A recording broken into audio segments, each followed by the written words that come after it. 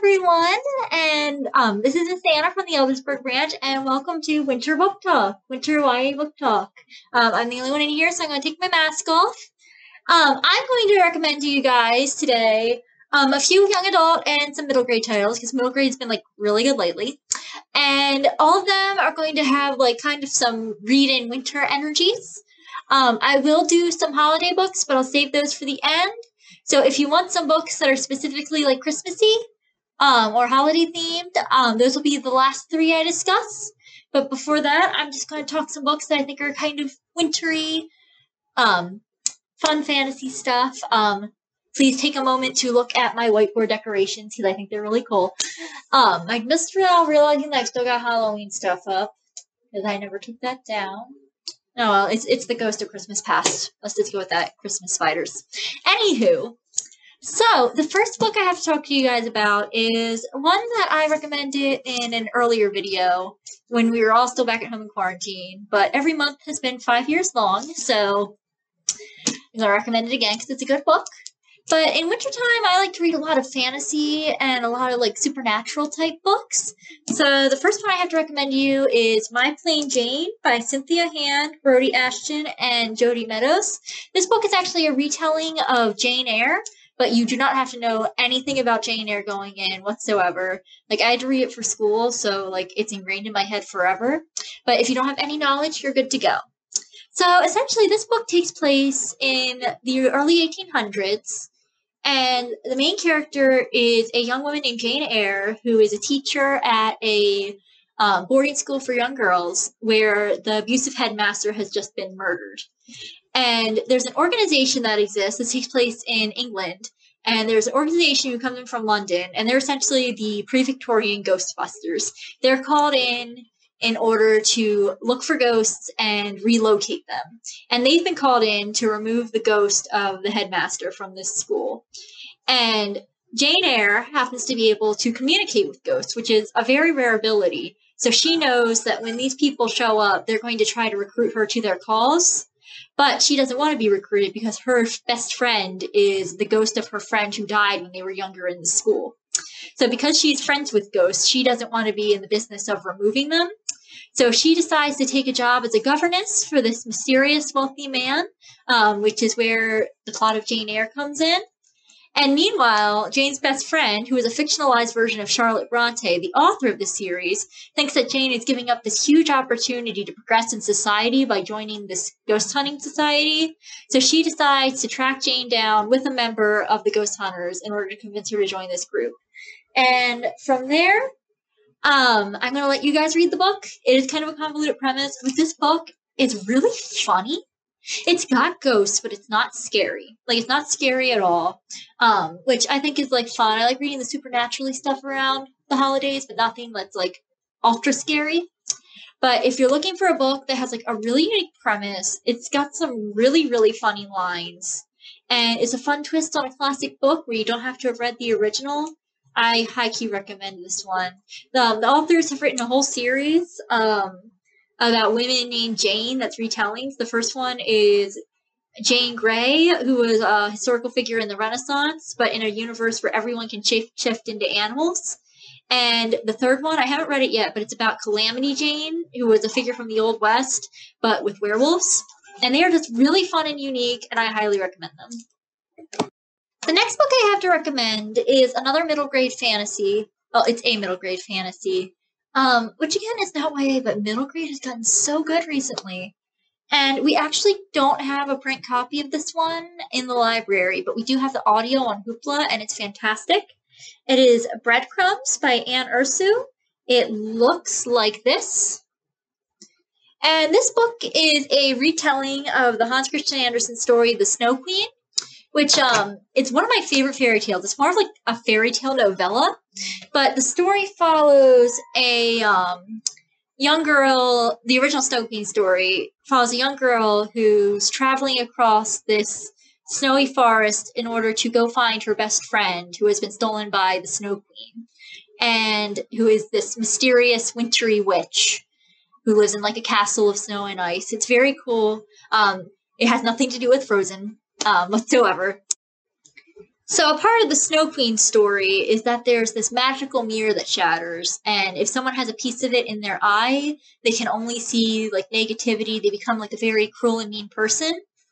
And so the main story follows a young girl named Hazel and her best friend Jack. And Jack gets a shard of this mirror in his eye, so he starts acting very cold towards Hazel. And she knows that something's wrong. Like all the adults in her life just tell her that this is how people start to act when they grow up, but she knows that like something wrong is happening. So when Jack goes missing, she gets this instinct that she has to go search in this forest to find him. And from there, it becomes this retelling of the Snow Queen story. And it's actually kind of like a Hans Christian Andersen story cinematic universe. Like, you see references to all these different fairy tales that he wrote. And it's one of those children's fantasy books that's really hard to explain.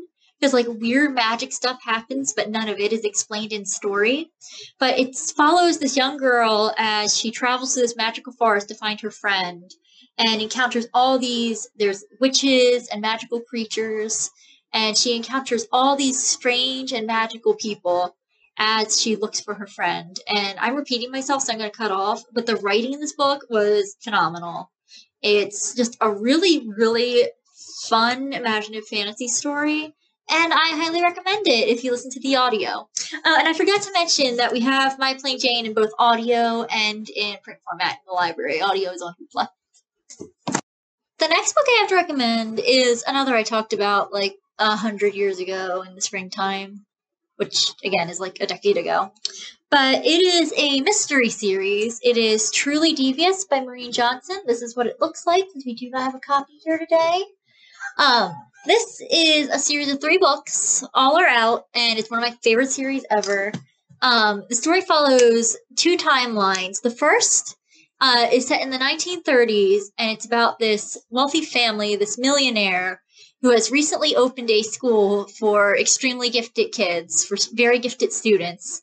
And right after he opens this school, his wife and daughter are abducted, a young daughter, and the daughter is never found, and the wife is found dead. And soon after that, the millionaire dies as well in an explosion. And this case is an infamous cold case. It has never been solved. No one knows what happened. And then we flash forward years into the future, in the present day. There's a teenage girl named Stevie, and she is extremely interested in true crime. She wants to be a detective, and she is about to enroll in this school that was created by this millionaire up in the mountains in Vermont. And she is determined to be the person to solve this cold case and figure out what happened to this family and who committed the murders. And another really notable thing is that the only clue that they found in this case was a letter listing a series of methods of murder in a poem signed Truly Devious, and no one ever knows who Truly Devious was. So while Stevie is at this boarding school, a message from Truly Devious appears, and soon after that, a student is found dead. So you've got 2 murder mysteries, one in the 1930s and one in the present day. And it is so interesting. I'll warn you, you want to have all 3 books on hand because you don't get resolution in book 1, and it was frustrating to wait a year. And the reason I put this on the winter book talk is because book 3 has big winter energies. It has your classic mystery while snowed into mysterious place, which is one of the best genres. But the whole series is fantastic, great mystery. You want to go into it not knowing much. Good character writing as well. Very good representation of anxiety. I highly recommend this series. Definitely encourage you guys to check it out. I'm going to pause this book talk to air a quick shout out to my mother, because she ran by and dropped something off to me, and she knew I was filming this, so she brought me this great winter sweater and this cool book-themed winter hat. And she got me Starbucks, which is awesome. So shout out to my mom. Everyone say thank you, Miss Anna's mom. Anywho, so the next book I have to recommend, this is another kind of wintry, this is a fantasy book that like nobody talks about. And it is a bit darker. This is like higher end YA, just because there's like some bloody stuff. But it's Vasa in the Night by Sarah Porter. And this is based on a Russian fairy tale. I don't know if you guys are familiar with the Baba Yaga stories, but in Russian folklore, Baba Yaga is a witch who lives in a house that walks around on giant chicken legs. And most of the time she's depicted as a villain, but sometimes she's like a helper figure. It kind of varies back and forth.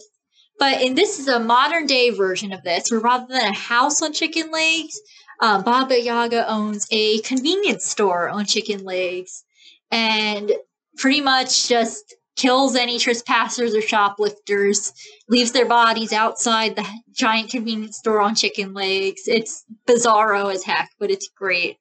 And the main character is a girl named Vasa, who lives with her family in New York, and they notice that nights are starting to become incredibly long. Like, the sun just doesn't go up, time just kind of freezes.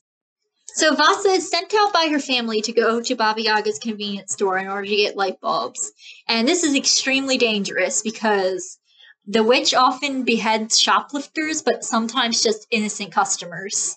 So this could be an extremely dangerous mission. And she ends up becoming trapped in the store, but through various magical occurrences and tasks, she starts to try and escape and survive through the night. And to explain much more is kind of spoilery. It's also been a hot minute since I read this book, but the writing is super good. It's another one of those great fantasy books where, like, weird crud happens, but not a bit of it is explained. Again, it is a bit dark. There's some blood in this. There's a couple of pretty brutal, bloody scenes, but other than that, if you're looking for something that's just really bizarre, but like very well written at the same time, and very unique for YA fantasy, it doesn't hit your standard beats. This is definitely one that I highly recommend. So, staying on that like creepy winter book sense of things, and going back into some middle grade, this is another book I've recommended, but this is like one of my top favorite books of the year, and I need to talk about it again. I have Small Spaces by Catherine Arden, and because this is a winter book talk, I'm also going to talk about the sequel, Dead Voices. So Small Spaces follows a 6th grade girl named Ollie who has recently lost her mother, and she's still kind of working through the grief, but one day, she finds a woman by a river about to throw away a book, and Allie's an avid reader, and she just steals the book from the woman because she doesn't want it thrown away, and starts reading this really creepy story. And she starts reading this story about two men who are in love with the same woman and struck a deal with this mysterious figure named the Smiling Man. But after reading this book, she goes to a farm on a field trip with her class and discovers that the farm is run by the same woman who was throwing away the book and is the place where the people from the story were buried. And on the way back, while on the school bus home, the bus stops and the teacher gets off, but the driver just turns around and tells them that they need to get off the bus, they need to go. And at the same time, Ollie gets a message on her digital watch that says to run. And only Ollie and two of her classmates follow this warning to get off the bus. And as they get off, the driver tells them to avoid large spaces and stick to small. So they set off and then start hearing screaming coming from the school bus. And that's where I'm going to cut off, because you want to know as little as possible going into this book. It is fantastic. It is genuinely scary, but it's children's horror, so it's like bloodless horror. That's like the best kind of horror to me, is like children's book horror, because it has to rely on just being weird. But the character relationships in this book are great. The three main characters have a great dynamic. It's genuinely scary. And this is actually a very fallish book. It's going to be a 4-book series, each one with a scary story in a different season. The second book, Dead Voices, is a ghost story that takes place in a snowed-in ski lodge that may or may not be haunted around Christmas time. And I can't tell you much because it'll spoil book 1, but it is also fantastic. Genuinely scary, but not so scary that me, the person who is extremely squeamish and doesn't do horror at all, can't do it. So if you're looking for like a series, they're also very quick reads. I read both of these within a week, and I'm a very slow reader. But if you're looking for a genuinely scary series that's also just extremely addictive, I highly recommend Small Spaces and Dead Voices. So So this next one I have to recommend you is really not wintry at all. But I think that the holiday times when you're on winter break is a great time to start reading like fantasy books that are bricks and long series. That's when I get a lot of my long series done. So I am the last person on earth in like the book world to read this, but it is fantastic. But I am going to recommend to you guys Children of Blood and Bone by Tomi Adeyemi. This is a fantastic book. Again, it's worth all the hype. It's a brick, but like it's very fast moving, and the audiobook is on Hoopla, and it's fantastic. This is a book that's set in a West African inspired fantasy world, and it's a world where magic used to exist, but all people who had magic were killed in this raid that went across the country because the king of this world hates magic for reasons you'll find out in the book. And the children of the magic users were allowed to survive, but they have no access to their magic. It's completely blocked. So the main story follows a girl named Zili, whose mother was killed in this raid. And due to a series of occurrences that I don't want to spoil, she ends up meeting the daughter of the evil king, who has discovered that the king has come into possession of this scroll that can restore magic to the children of the magic users. And the princess has stolen the scroll and run away from the palace. And she and Zelia end up running into each other, and they now must go on a quest in order to... Excuse my email pinging at me. But she has to now go on a quest to take this scroll and find these other items that are needed to restore magic to the land in order to defeat this evil king. And this sounds like it hits a lot of the cliche fantasy beats, but it does it super well. It's a really unique setting for YA. You don't see a lot of African-inspired settings. It's becoming more common, which is a very good thing, I think. But I'm always excited to see like a fantasy world that isn't like medieval or Victorian Europe, just for the sake of variation. But this is just, the writing is very good. The characters are very easy to become invested in. It's multiple POV, which I personally like. And the audiobook is fantastic. I'm about to start book 2, and I can't wait to read it. So if you're looking to become invested in a series over winter break, this is a great one. So my next recommendation is a recommendation with a disclaimer. This is really odd. But I read this middle grade book over the weekend because I heard it got a lot of hype. And it was a fantastic, like, incredibly addictive, amazingly written book. And I need to disclaim that there is a lot of animal death in this book. Like, it's a talking animal book. And I personally do not do books with animal death in them at all. And I forgot that every talking animal book that's not for, like, easy chapter book readers or younger is messed the heck up. But I recently read Scary Stories for Young Foxes by Christian McKay Heidecker. I'm so sorry if I pronounced that wrong. And it was amazing. But please be warned, this is a book about talking foxes, and a lot of talking foxes die in this book. So, big content warning for animal death. But if you want a story that is just really intense and gripping, I highly recommend it. So the story is a framing device with a litter of young fox kits go to see the storyteller fox, and they want to hear scary stories. So the storyteller fox tells this series of stories about 2 young foxes who, for spoilery reasons, have become separated from their families. It's a lot. But these 2 young foxes both become separated from their families and experience all these really like scary events that happen to them before they meet one another, and they kind of band together to survive and form this great relationship. So I'll just say it that I started reading this book, and suddenly the only thing that mattered to me in the world was the well-being of these 2 fictional baby foxes. Like, I could not put it down. I had to know what was going to happen to these fictional baby foxes. And while I was reading the book, it just hit me like a truck. Like, it is a good book. It is intense.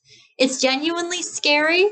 But when the heartwarming moments hit, they hit you like a truck. Like, this is the most bizarre book recommendation I've ever done. But I swear it's a good book. The stories I thought they were going to be like ghost stories, but they're more like things that would be actually scary to a realistic, but to a fox in the wild. It's predator animals and humans who are hunting and like just surviving in nature. But the dynamic between the two main foxes is so good. I promise you, the ending is worth it. If you like stories that are genuinely kind of scary, um, if you like stories that like get you really deeply invested in the characters, I highly recommend this. This was a fantastic book. Just please be warned that in the grand tradition of middle grade talking animal books, it is dark. But I highly recommend Scary Stories for Young Foxes, even though this was the most bizarro book talk I've ever given. That's not all. So you may have noticed that I have changed into my holiday outfit. I've got the sweater that says Dachshund Through the Snow on it, and it has a dachshund wearing a sweater on it, and I just think that's great. I've got a dachshund at home, so like obviously I have a lot of stuff with dachshunds on it, which is always fun. But I have changed into my holiday outfit because now it's time to talk about 3 books that have a definite like holiday theme to them. Most of them are Christmassy. And I want to save this for the end part of the video, so if you just want wintry books, those are some that I recommend. But now we're going to go into some holiday-specific ones. And the first one I have here is my favorite seasonal book. It is The Afterlife of Holly Chase by Cynthia Hand. Looks like this. And this is a young adult Christmas Carol retelling, but not necessarily in the way that you'd think it would be. So the premise of this book is that there's this magical organization that has branches all over the world, largely made up of ghosts. And every year they pick someone to be the designated Scrooge. And this is usually a wealthy, like miserly, horrible person who treats people terribly. And throughout the year, this organization researches this person and like every aspect of their life and their history. And they appoint different people in their lives as the characters in the Christmas Carol story. Like there's always a Bob Cratchit, who is someone who is under the power of the Scrooge, who is treated badly, but they can learn a lesson from. There's always a person who had a positive influence. There's always a person who has deceased and acts as the Marley's ghost, who represents like who they could become if they continue in their negative ways. And then after doing all this research, this organization goes out on Christmas Eve and pretty much reenacts Christmas Carol with the yearly Scrooge in order to encourage them to reform and change their ways. And it usually works that the person wakes up on Christmas morning and they decide to become a better person, and the world is better off for it. And one year, the designated Scrooge is a teenage girl named Holly Chase, and she's a spoiled, horrible, like wealthy girl who doesn't care about anyone but herself. And on Christmas Eve, the ghosts of Christmas past, present, and future come to her and show her that if she continues in her ways, it will result in all sorts of terrible things and her own death. And she wakes up Christmas morning, but rather than reform, she continues in her ways and dies as a result. But then this organization recruits her to become the new ghost of Christmas past. So she now has to work for this organization and is assigned to research the next Scrooge, which happens to be a young man about her age. And to go into much more is spoilers, because I kind of rambled on and on about it. But you follow this character, and she's the new ghost of Christmas past. And I went into this thinking it was going to be like your standard hokey cheesy Hallmark romance movie. And I got a really clever and fun book with really cool world building. And I just think that's really fun. It's a moving story, but it's also kind of funny. It's got fun elements to it. It does a really cool spin on the Christmas Carol story. It's not like your standard retelling. And if you're looking for something that's like holiday themed, but really uplifting and very creative, I highly recommend The Afterlife of Holly Chase. This is also one of the same authors who wrote My Plain Jane, which I talked about earlier. We have the book in the library, and you can also get the audio and an ebook on Hoopla. The next one is one that I don't have physically, but we have the audiobook on Hoopla, and I've seen the book in our circulation. But it's 10 Blind Dates by Ashley Elston. This is what it looks like. This is a young adult contemporary set during the holidays. And if you're like me, you really like the really cheesy, like Netflix romantic comedies that come out around Christmas. And this is kind of sort of the young adult equivalent to one of those. Not quite to the level of like cheesy Hallmark movies. There goes my email pinging again. But this is 10 Blind Dates is a story that follows a teenage girl who has recently broken up with her boyfriend right before the holidays. And every year she has this huge extended family. And every year they all gather at her grandmother's house for Christmas. And for the first year, her parents have gone to travel somewhere. So she's going alone to the grandmother's house. So she's with all of her relatives and they all like find out about this breakup. So all of the family members decide that everyone gets to set this girl up on 10 blind dates between Christmas and New Year's. And she has to go on each of them. And the family even sets up like a betting pool about how soon she'll come back from each date. So the story follows her as she goes on 10 blind dates, each set up by a different member of the family. And you get to go see each of these dates, and it's really fun. It's funny. It's very cute. And, of course, there's a romance with another person involved. I won't tell you if it's one of the 10 dates or not. It's just spoilers. Not like it's pretty easy to figure out when you start reading it, but, like, what do you expect? It's a Christmas romantic comedy. That's what it's for. But this is a really cute book. The best part is actually the family dynamic, because you have this character with a huge extended family. And it's just really sweet and uplifting. You get this great like dynamic between all these relatives. It's really fun to read. So if you're looking for a really like sweet, fun romantic comedy, something that's really light and happy, this is a really good one. 10 Blind Dates by Ashley Elston. And the last book I have to recommend to you all is a short story collection. It's one I've read a couple of times. It's really fun. It's called My True Love Gave to Me, 12 Holiday Stories. It's edited by Stephanie Perkins, but it's got all these YA authors in it. You've got a lot of famous ones. You got Holly Black, David Levithan, Rainbow Rowell. There's a lot of really, really popular ones in here. And this is just a collection of 12 winter holiday-themed stories. Not all of them are Christmas. There's some other holidays mixed in there. And there's all sorts of genres. There's some fantasy stuff. It's mostly contemporary romance, but there are some fantasy stories.